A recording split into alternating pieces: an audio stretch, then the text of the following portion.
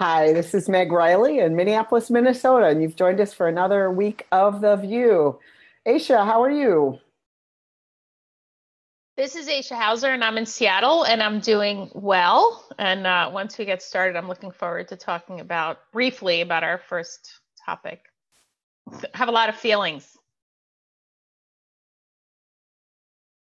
Christina, how are you?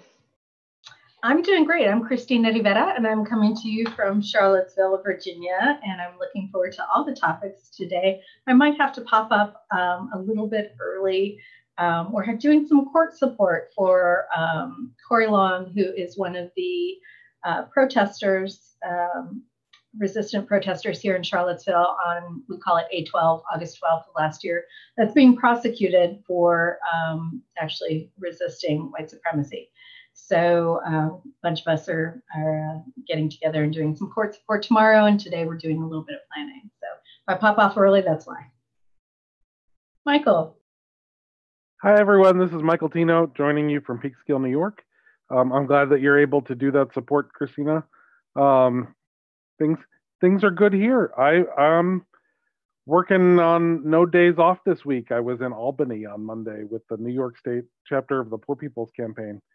And for those of you who live in state capitals or right next to state capitals, consider yourselves very lucky. Many of us have to trek quite a ways to get to ours. So it was good, and I have more questions than I had before I went, but that's another show. And Jessica Star Rockers, you are here running tech. I'm here running tech in the early hours on the West Coast near Seattle. Aisha, shout out. So I'm on fielding your questions here on Facebook Live. I'm on Twitter on #TheView, where you can find me there. And yeah, happy to be here. And we're excited today to have a couple of members, and hopefully a third will be joined. Well, three. Sorry, Michael's double duty today. He's got two hats on, and we'll be joined by another from the Presidential Search Committee, the folks who have been meeting, I think, since 1953, as near as I can tell, to work on the whole search process. And for the first time, we had nominations. And so guesting with us today, we have the Reverend Dr. Matthew Johnson, who's the Senior Minister of the UU Church of Rockford, Illinois, who co-chaired the Presidential Search Committee. With whom did you co-chair it? My ignorant self asks, Matthew.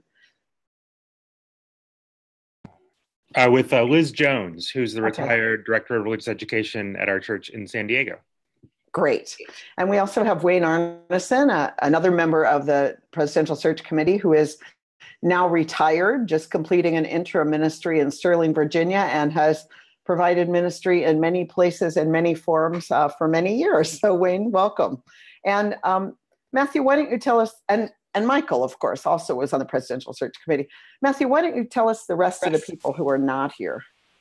Sure. Alandria Williams from Tennessee, and of course now co-moderator of the board, Unitarian Universalist Association. And Joanna Fontaine Crawford, who's very familiar to all of you from her time at CLF and serving one of our churches in Texas. And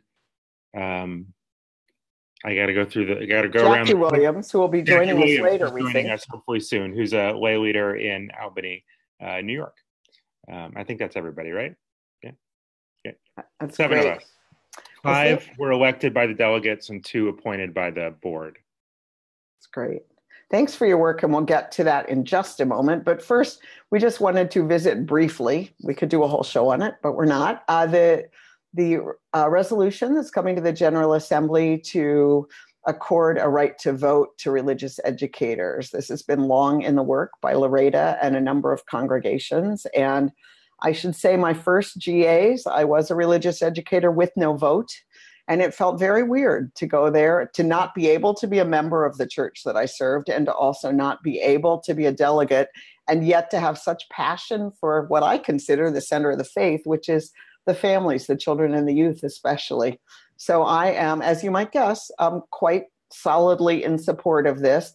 I've been a little surprised to see how many of my ministerial colleagues are now saying they've never thought ministers should have the vote, because I will say this is something I've never heard a minister say before now. And it's just making me wonder if they have this strong conviction, why it's only coming out now. Because I have to say, I've never heard them say, I'm not going to vote because I don't think I should have a vote. So I'm watching the conversation that's taking place around a lot of different things that are, important to talk about, polity and, all kinds of stuff. But I frame it really as a mission, a matter of mission. And that if our mission is to be a religion and we don't care about kids, I don't think we're worthy of the name. That is just my bottom line. So anybody else have an opinion about this?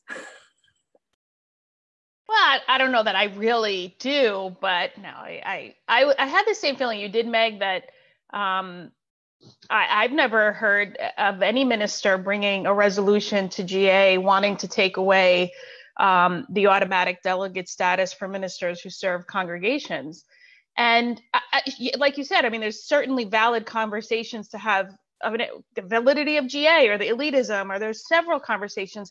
However, the question right now on the table that Laredo members worked hard to do over the past few years is to bring this resolution to the General Assembly floor, this General Assembly in Kansas City.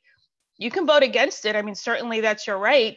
And to vote, the argument to vote against it because ministers shouldn't have it is, to me, a simple, someone used the metaphor of, I could see how this sounds like we'd rather break our toy than share it.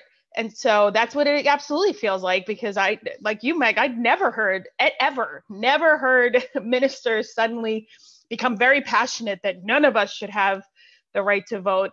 So it's disappointing because if you don't think religious educators should have the vote, then say that. But the idea that all of a sudden nobody should vote is it really is disappointing.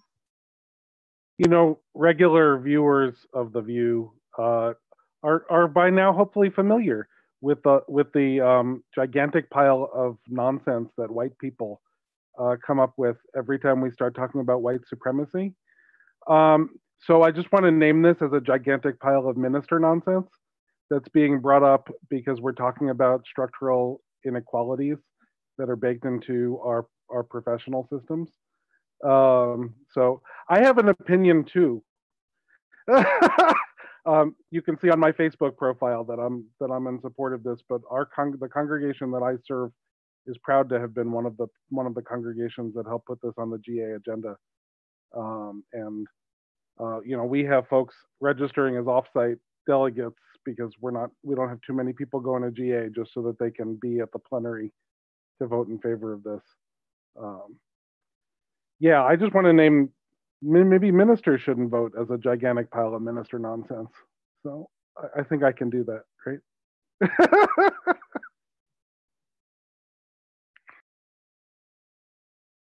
And I think that's, part of, as we go through this, as we, the religious educators will not be the first and certainly the last religious professional group to talk about having a voice at the table. And that was a large part of when the UUA Board of Trustees, and I'm on the Board of Trustees, met and talked about the different resolutions, bylaw resolutions that were coming through, and was, we talked about even it being broader and being all of the religious professional organizations that had reciprocal collegial covenant wording in our religious professional organizations. And I think, I absolutely understand congregational polity, and I understand it in a way I think that is different in terms of what that means in terms of our responsibility to each other. And so I don't think that having religious professionals with a delegate voice changes that polity. I think it enhances it and draws us closer into beloved community in which we are all talking with each other, and rather than narrowing that group of folks that have a voice, broadening it is really what we're trying to do. So I think that if folks feel so passionately that no religious professional should have automatic delegate status, awesome. Vote yes this GA, and next GA, go ahead and bring your own bylaw resolution. But I think it is a little bit disingenuous to say, oh, I shouldn't have this, and so you shouldn't have it either. And it's also a little, paternalistic. Like, I know what's best for everyone. And that's really the, kind of what you're saying, Michael, the white supremacy in our culture of saying, the ministers know best. And so they get to decide, even, for themselves and for everyone else, as to who should and shouldn't. And so I think there's that would be a great conversation at the next gathering of UUMA, to really dive into that and see what that's all about. But in terms of, at this GA and this bylaw resolution, there's really no, in my opinion, substantive reason not to support it. Wayne and Matthew, you didn't come to talk about this, but all opinions are always welcome.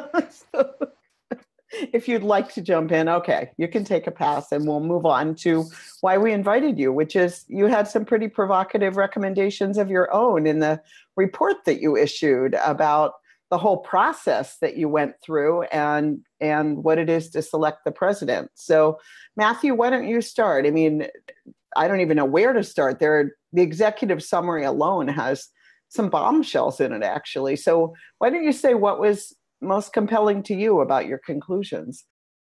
Sure. And I appreciate people who are actually reading it. I think, a committee issues a report and people think it'll be sort of, whatever. And I hope people will read it, because you're right. There are some really substantial and radical suggestions about how the campaign for president of the association happens, and how that campaign is related to the work of the board and to the association as a whole. So I hope people will read it closely and think about it, and then ask board members and others and delegates, what we're going to do about this. So the big picture is that we were charged explicitly with a very narrow task: nominate at least 2 people for the UUA president by a certain date. Implicitly, we were charged with an enormous task to rethink, to bring into covenant rather than into politics, how we do this work, and to do some discernment and to reach out past what has normally been the pathway toward this office. And we hit up pretty quickly, in some places, the limitations of trying to do the implicit charge and what we felt was, important work with the structures. So a lot of the report indicates ways in which that implicit charge could actually be honored, because you can't change one part of a 10-part process and think it's going to change the other 9, right? So there are some substantial and important recommendations. The overarching one is that the board, along with staff and leaders and congregations, really engage in a serious conversation about how this whole thing works. The Election Practices Commission also issued a final report that had similar recommendations about getting more clarity about whose role is whose, where does that authority begin and end. So that's important. We recommended a much shorter campaign on a different schedule. So a 6-month or so campaign that would happen a year before, basically a year before the person takes office. The notion that a person would be elected on the Saturday at General Assembly and take office on the following Monday is crazy. It's impossible to do. And when we would go to people and say, so think about doing this, they would say, so I wouldn't know until the last week in June whether or not I need to move my family to Boston in 4 weeks. You can imagine, given our more clear lens about white supremacy and classism and gender as well, how that particular barrier is particularly exclusive. There's a way in which our culture presumes that a person who might be president of UUA already lives in Boston. So to really push that out, so a shorter campaign, easier to do, more accessible, and we don't need 18 months. Go to a General Assembly and have the congregations vote in the congregation, not tourists to the General Assembly, but the congregations vote together. They watch the videos, people who've met them at General Assembly describe their encounters, and they vote on who they want. So that we actually do honor our sort of more sense of our polity than we're doing. We also thought about the question of compensating either a person directly or the employer so that a person could take the time off to do that shorter campaign. It's still a real challenge for someone to run for the office, even with a shorter campaign, without an associate minister, if they're parish minister, or the UUA staff complications of doing that while still trying to do your UUA job. Obviously, as you all know, began to. I'm gonna pause there because you've said so much. Yes, right, you can. I mean, you can keep going a lot because. I mean, one of the things that I'll flag is that you brought up issues with both UUA staff and the UUA board and officials. So I was thinking, Wayne, you've been on the staff, the board, well, and so has Michael. You've both been on the staff, the board, and now the Presidential Search Committee. So those particular issues, I'm curious, you must see some of those complications, remembering, from different times, but both of those. So I'm curious about that issue as we move into it. And maybe let's pause because, Matthew, each one of those things you said are so significant. So let's just start with having the congregations vote, not at General Assembly. That in and of itself is a revolution, I think. It really shifts where we think decisions should be made. So I'm curious, you must have talked a lot about that as you decided it. What came up as pros and cons, and how did you move to that? Any of you?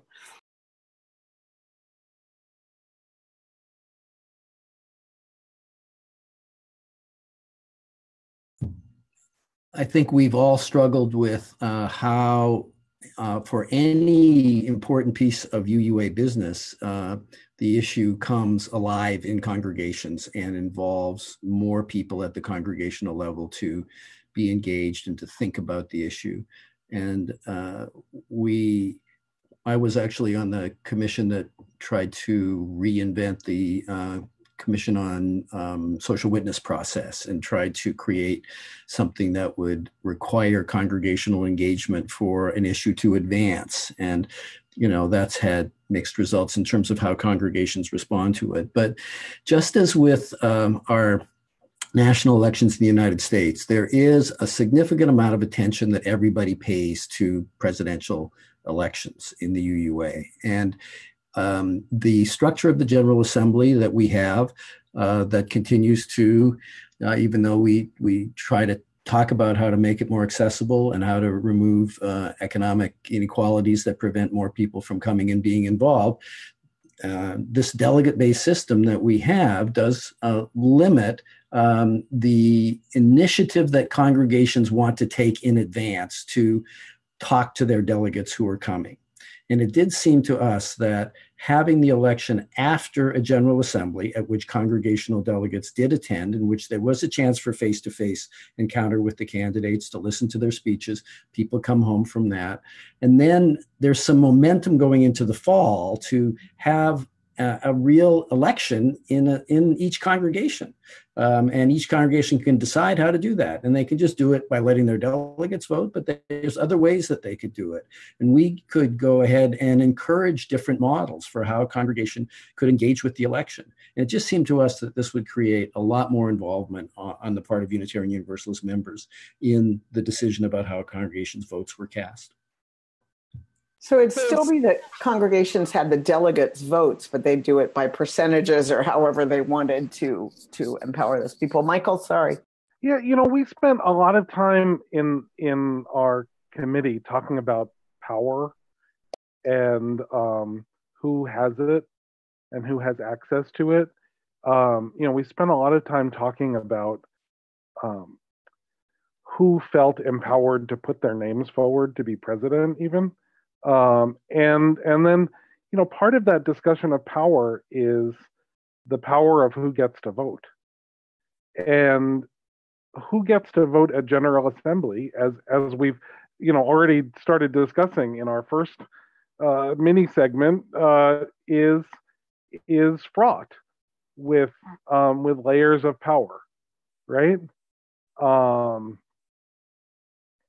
As we've seen, religious educators at General Assembly are disenfranchised because of systemic issues regarding like where people can be members and who gets to be a delegate from a congregation.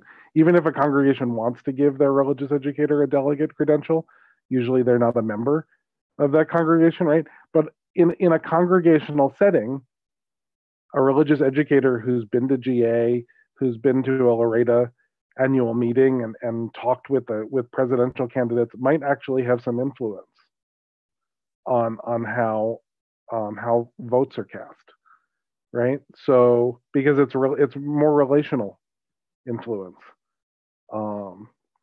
and that I think that's appropriate, right? So who has that influence is a matter of layers of power.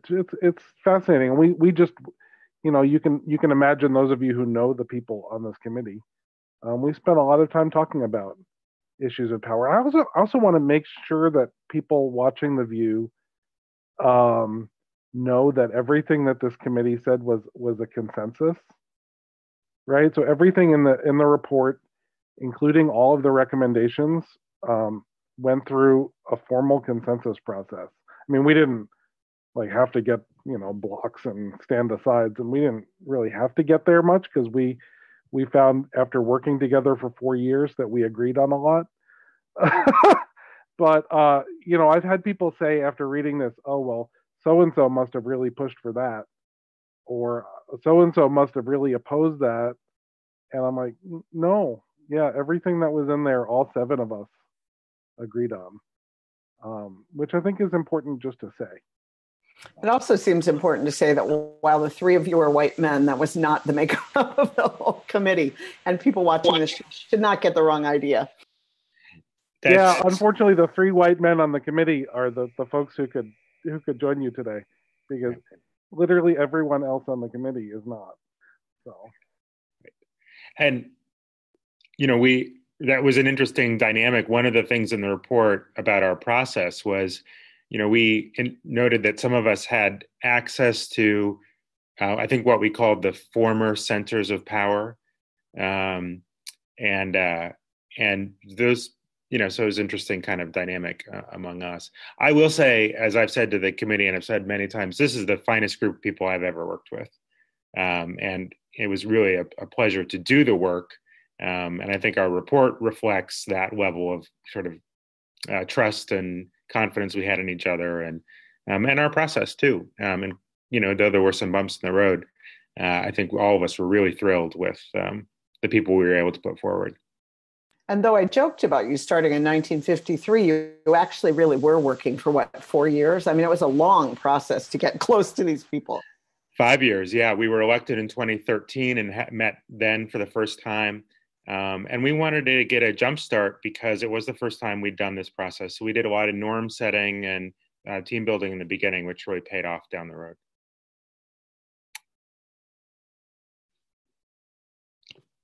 If I could just affirm what Matthew said about how I felt about working with this group of people, and the degree of trust that we were able to build over time with each other was very striking to me and very satisfying. The issue of trust going forward in the broad list of recommendations that we had is a crucial and interesting one for how the election process and this search committee model can be reformed for the next generation of the search committee. Because I think one of the things that you realize when you read through the recommendations is that they do ask the board and the larger association if out of this process they feel trusting enough going forward to give this Presidential Search Committee yet more power.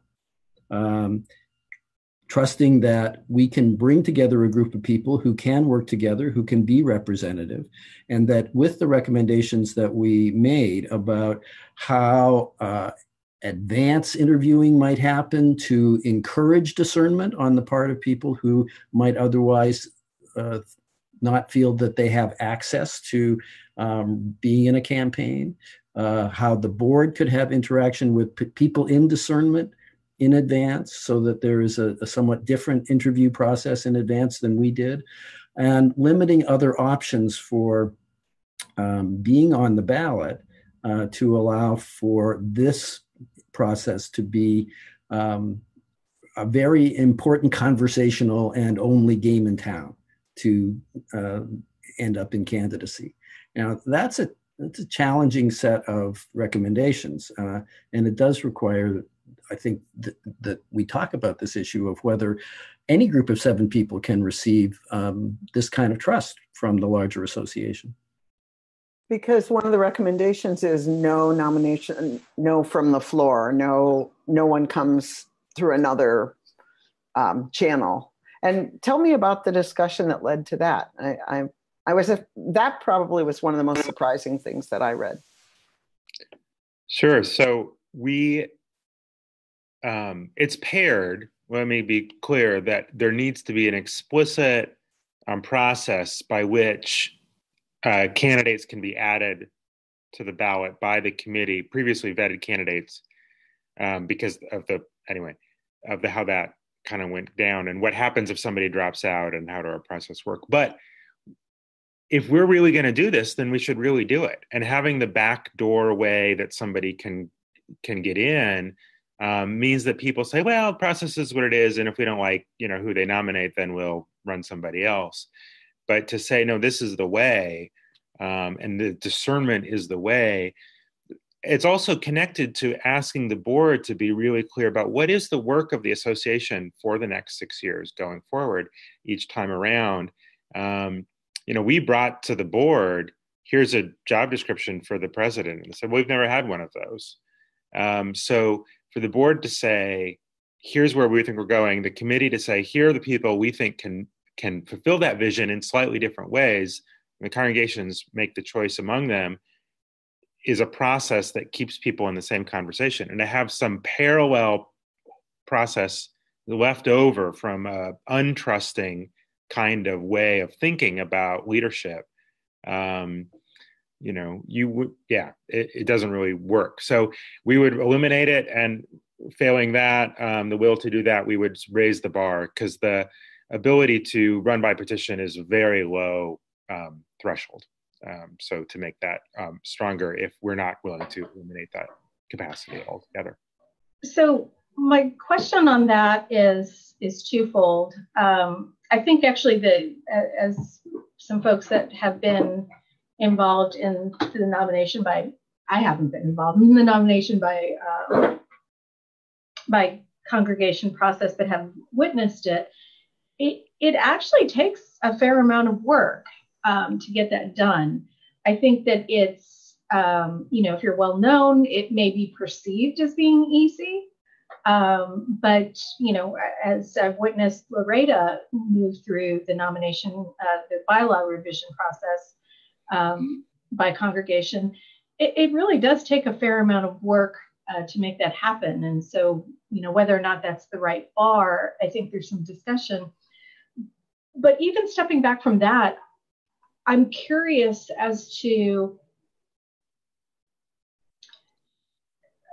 the conversation around that parallel path, because I think there's different reasons that parallel path is there. I think trust is absolutely one of the, as you all have named, one of the reasons it's there. But that parallel path is also there for marginalized folks. And I think that when you have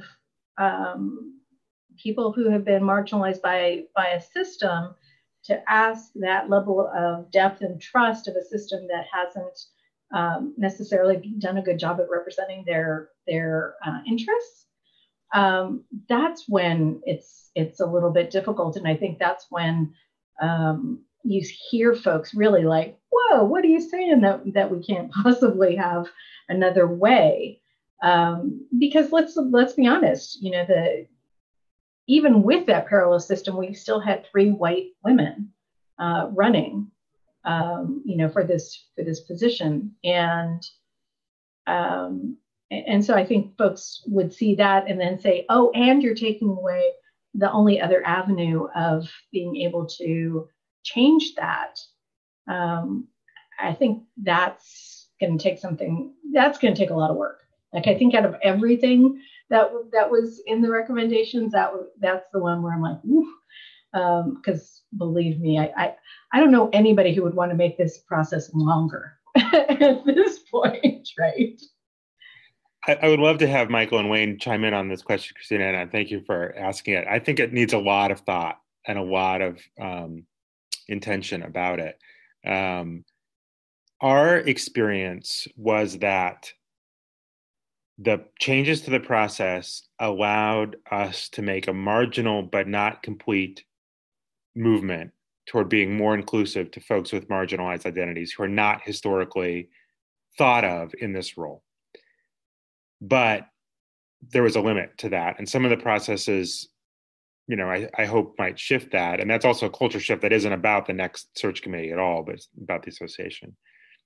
I think there was a sense of, well, if the people the search committee puts forward aren't strong enough, then we've got a way to get ourselves the senior white male minister of a large congregation to run through the petition. That was the kind of the Damocles' sword that was sort of hanging over. And I personally, I can't speak for the rest of me, I lived in fear of people saying, no, I don't like those folks. I'm going to run by petition and sort of Bigfoot the whole thing. And then we got another guy, who fits the mold of every guy we've had before, not just male, but also a certain kind of way of being in the world. So I hope that the process is actually the search committee process is the inclusive way. And the other way has not historically been the case. But I do think it needs a lot of thought, because you'd hate to close a door that could be used if the other door isn't open enough. That makes sense. But I'd love to hear what Michael and Wayne say about that. Aisha, it seems like you wanted to chime in first, if you don't mind. Yeah, please. I actually, on this, I think I slightly disagree with Christina, because what I have found in the UU system, I'm the incoming chair of the UUA nominating committee that populates some of the board and other committees. And I actually agree more with Matthew that what we do need, what I was very heartened by was the makeup of this nominating committee, that you had a religious educator and a minister co-chair, that you had a Landria, Jack. The group, when I saw all of you, I was like, okay, I trust, and because we're such a small world, I knew most of you personally. From what I've seen, I actually think I agree with Matthew. It does take a lot of intention and due diligence to make sure that the nominating committee is representative. And I think that's a more inclusive, that group of people, I've been on the nominating committee now for 3 years, and I think about the conversations we have. I think that's where it is, because I think if you keep the parallel path, which kind of happened, yes, we ended up with 3 white women, but one of the people said, you know what, I don't like these 2 people. So, I definitely had feelings about that. I'm like, wait a minute, I kind of trusted this process, and I'd like to not there be another one.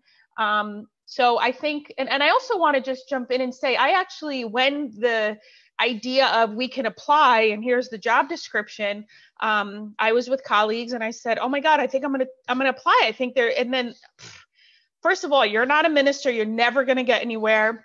I literally got, and then I didn't do it. I probably wouldn't have gotten far in the process, but I was genuinely discouraged from even trying. And so that's where I would say, of course, there would have been great reasons for me not to go far at all. But the idea that I was kind of stopped before I even sent in kind of anything was disappointing, because then I was like, actually, maybe I would have gone far. I don't know. But anyway, so I actually think that the thoughtfulness of having due diligence about who's on the nominating committee, I feel, will result in hopefully a more inclusive process. And I think that's been true for the UUA board, frankly, because I think our UUA board's been, and I know Christina, you are on the UUA board, has been amazing because it's been way more diverse than I think it has been in the past.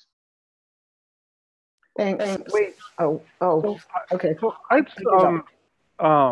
want to actually spend a little bit of time, if we might, talking about identity.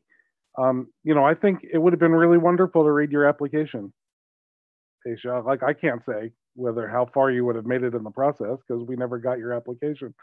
But one of the things we name in the report, and it's not in the executive summary, so you have to dig a little bit, is that we talked to about 60 people who were nominated, suggested, or interested in running, right? That group of 60 people had gender diversity, it had racial diversity, it had positional diversity in terms of ministers and religious educators and lay leaders, nonprofit executives, etc. on it, right? It was an incredibly diverse list. And we encouraged people to submit applications and help them discern, right? And some people we encouraged pretty hard. We received, I think it was 9 applications. They were all from white cisgender women ministers, right? So, like, Aisha, if you had applied, I couldn't say that. At the very least, your application would have made me not able to say all of the people who applied for the job were white cisgender women ministers. Okay, so it says something about what the implications are, and we had follow-up interviews with people who chose not to apply, who did not fit those molds, and we were told that there were issues in the way that campaigns were run. There were issues in the way that trust was given or not, that basically told people not to. There were issues. You were not the only person discouraged from applying by informal networks of people, and it makes me sad, right? Like, the worst thing that could have happened if you applied is that we didn't interview you, right? Like, that would have been the worst thing that could have happened, and then we could have been arguing over why we didn't interview you. But that you were discouraged from even putting in an application just makes me sad, right? We had people who said, they're who were ministers or religious educators who said, I can't take time off from my job to campaign, right? I can't leave my congregation that I work for, or, I can't leave this nonprofit agency that I've been running to do this. I can't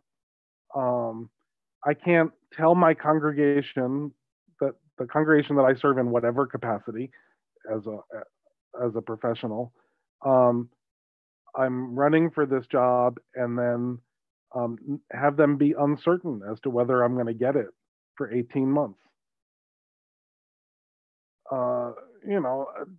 People told us all sorts of things, but people, the more marginalized people's identities were, the more we heard that those structural things in the system were preventing them from even putting their applications in.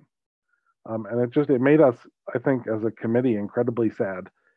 I can our feelings are not in the report, but I think I can report for the 7 of us that we were disappointed in the identity breakdown of who, and we might have nominated only women anyway, but we never got to have that conversation, right? Wayne, were you trying to say something? It was, yeah.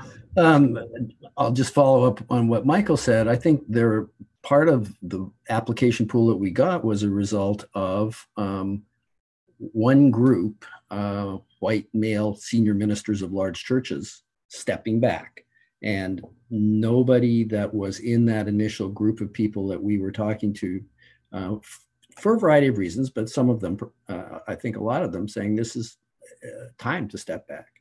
But it was also on the other side, I think I made the point earlier that there was not enough encouragement, clarity on our part about how a person who hasn't thought of themselves as even possibly being able to consider being a candidate for numerous reasons for this office to be encouraged in a more assertive way than I think that we did. Now, some of that encouragement happened individually in conversations that each of us as a member of the commission was having with people that we were either assigned or that we reached out to talk to.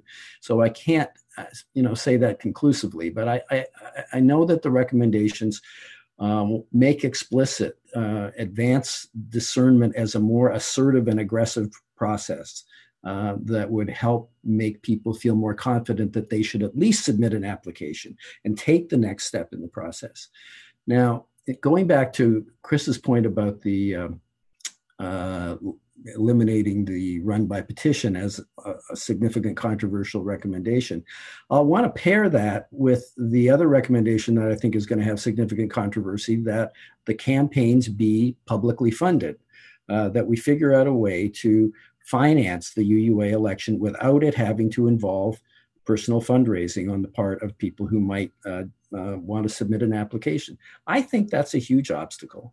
And I think if there was some base level of public funding, that would help in a lot of people's discernment process. So I can argue on two sides of the issue about whether it's a good idea to remove the run by petition option. On the one hand, 25 congregations, the number of signatures you have to collect is still, I think, a difficult bar for somebody who has not necessarily been had a high public profile in UUA politics and is not well known outside of their own region. And yet there are people there who could play the role of president.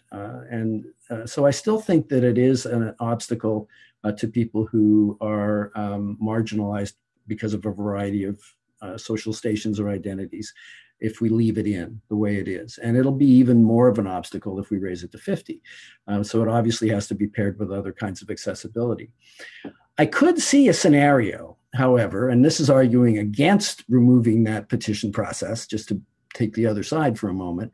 I could see a scenario where a number of applicants for the next search committee are submitted. There is a discernment process, and that there is somebody who is not seen by the search committee as somebody that they want to put in their final group. And they do come from one of the marginalized identities in the association, and they still want access and feel like they want to run as a candidate that is both for the larger association and to make a statement about the role, place, and value of that identity in top UUA leadership. And that petition process would still be available to them. I mean, I wonder whether we can have a process that trusts the search committee and recognizes that when it comes right down to it, two or three or four candidates isn't going to necessarily encompass all of the possible people who could do this job, and that ultimately the search committee does have to make a decision, and somebody's going to feel left out. And should they still be able to run by petition? So that's the other side of the argument for me.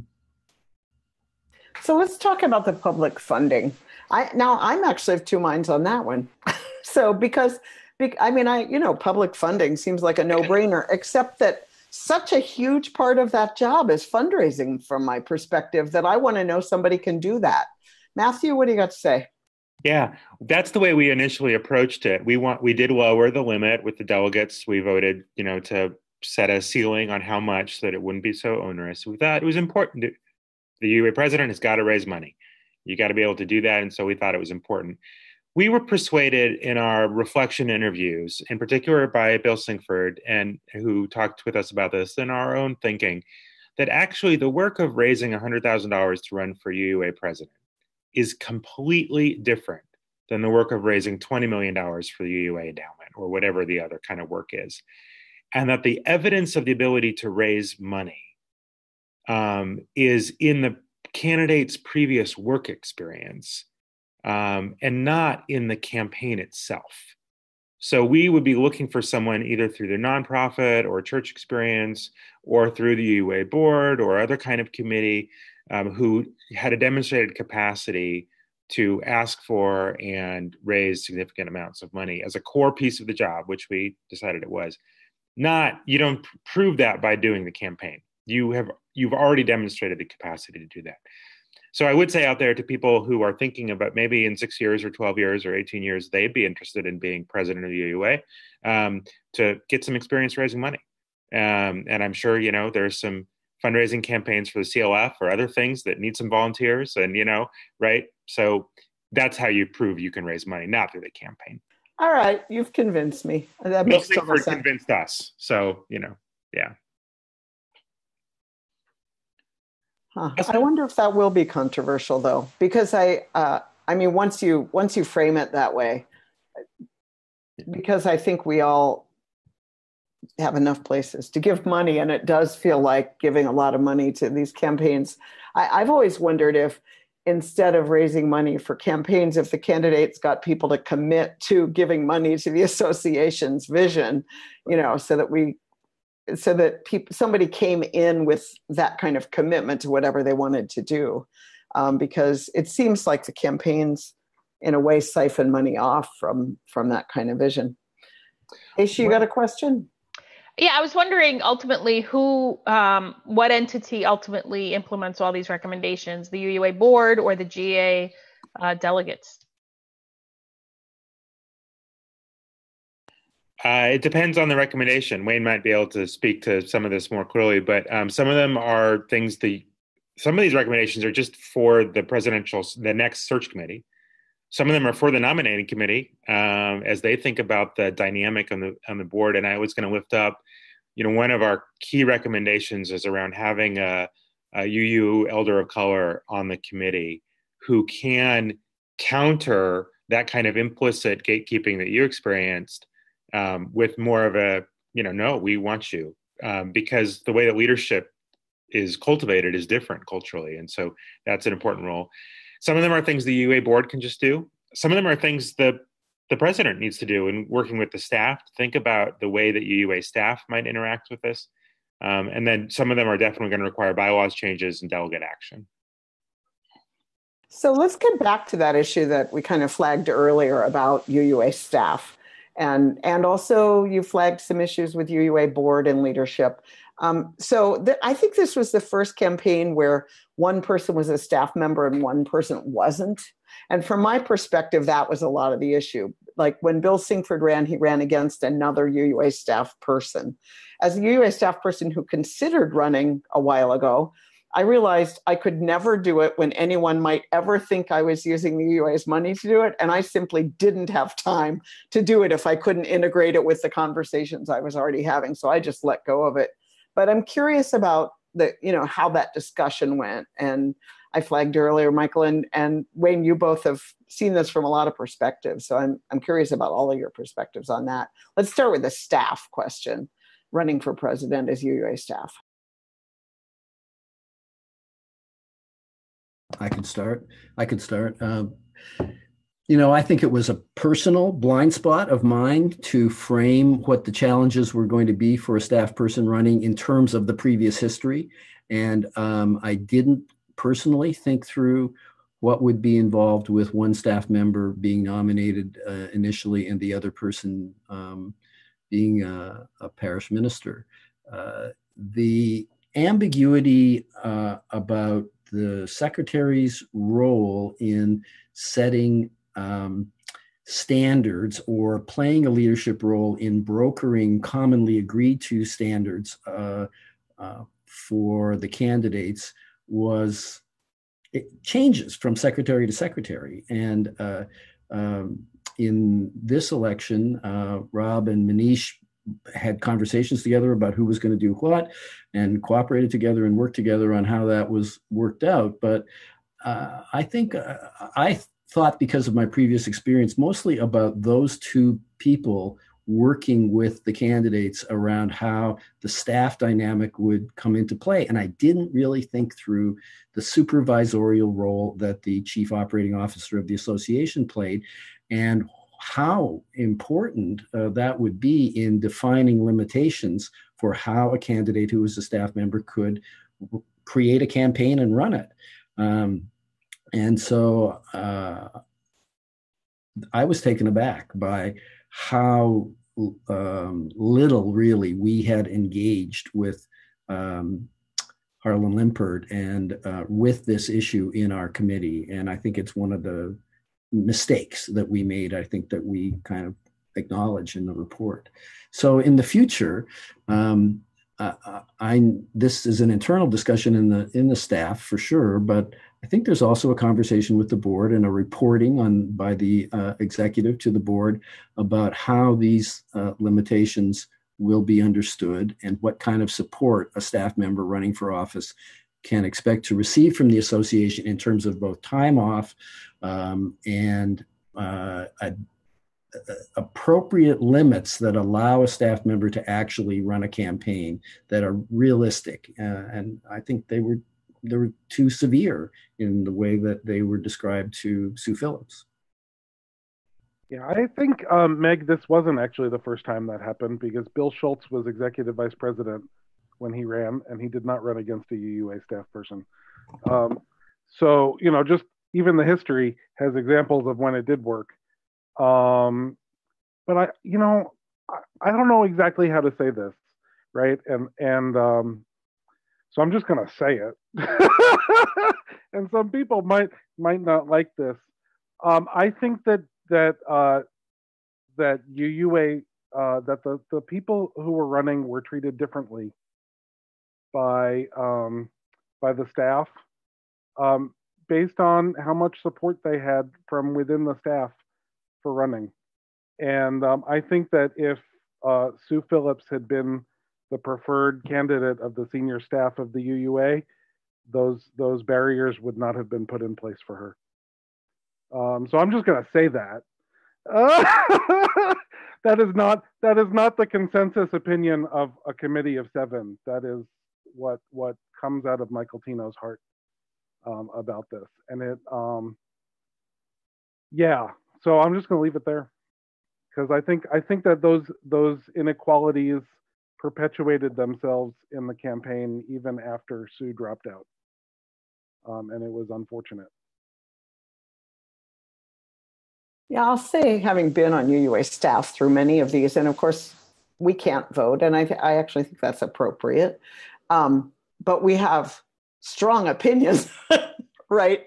And so it's always this, like, we're not allowed to publicly state them or wear buttons, but as we've talked about, there's so many informal conversations that are part of the culture. And so, I know this time was my first time being so far out of the staff. And I saw what other people had told me for years, which is it looks really different from their perspective and from mine, So a lot of my staff member friends had very strong opinions that didn't make any sense to me now, but they would have probably if I still worked there, right? So it's just interesting how much your perspective and where you're located shifts what you're looking for and what you see. I'm curious going forward, like because we just have a couple minutes, what each of you just say a line about what do you hope comes out of this work that you did, and what's your hope for the report? I hope that the recommendations are taken seriously. The exact shape of a future campaign schedule might be, not exactly what we recommend or whatnot, but that we say that this process is about a discernment about a spiritual leader for a religious movement, not a popularity contest, not a, who do we like best, but is a serious, or who has most access to power, but really a serious discernment about who shall lead us in the times that are ahead of us. And that requires not just the committee's work, but the board and delegates and the movement as a whole. I hope that the board, knowing how much it's got on its plate, will use its bully pulpit to invite conversation about some of the issues that are important in the report for wider congregational discussion. And they do have somewhat of a deadline, I think, because their role in naming the next search committee starts next year. We turn over in 19, I believe, and the new search committee takes office. So several of the recommendations are time-bound and need to be implemented connected to the appointment of that committee. Others can take a little more time to talk and discern. So I think the ball that I'm looking to see dribbled next down the court is in the hands of the board. And I hope that the next process feels open to people of color and people who are not ministers, both. In particular, those two groups of identities, because this we got the feedback that this time it didn't feel like it was as open as we wanted it to be. Do you think a non-minister would have a realistic chance, though? Well, it depends on who gets to vote. Right. Well, I mean, let's be serious, right? We're circling back to what's at the beginning. If the votes are cast in congregations, at congregational meetings, by people who've watched forums on videos, then sure, because I think that a non-minister could be very persuasive. But if the votes are largely cast by minister delegates, probably not. When we made that list of people we wanted to talk to and people got suggestions, there are quite a few white people on that list. And we looked at that list and we asked this question, and we thought, could we see that white person as president? And we said, yeah. Some people couldn't, but a lot of us, we on the committee could. And we thought, yeah, that particular person, yeah. So when we make it not abstract, but like, that person who's been in leadership in this way and this way, this way for so long, yeah, they could do the job. Do they got to be able to preach? Yeah, but people who aren't ministers can preach. There are other skill sets ministers should have that white people have too. So yeah, it's possible. And I would just say, Aisha, after the last 15 months, I think anything's possible now. That's exactly what I was going to say. Is that, yeah, the other thing to keep in mind is this was going on in 2015, right? So the landscape has radically shifted, and that's a good thing. Well, some of the landscape shifting is a good thing. Yeah, right. Yeah, there's all kinds of shifting going on. This has been a great conversation. I hope it's sparking conversations for the people who are watching. I know a couple of people, Susan Archer, Michael Mitchell, just we're appreciating the conversation. So glad you were here with us. Next week, we're going to have the Commission on Institutional Change with us. They'll be at this General Assembly, really offering their reflections. Yeah. Speaking of landscape shifting. Yeah, speaking of landscapes, yeah. So thank you so much for all of your work and for being here with us today, and see you next time.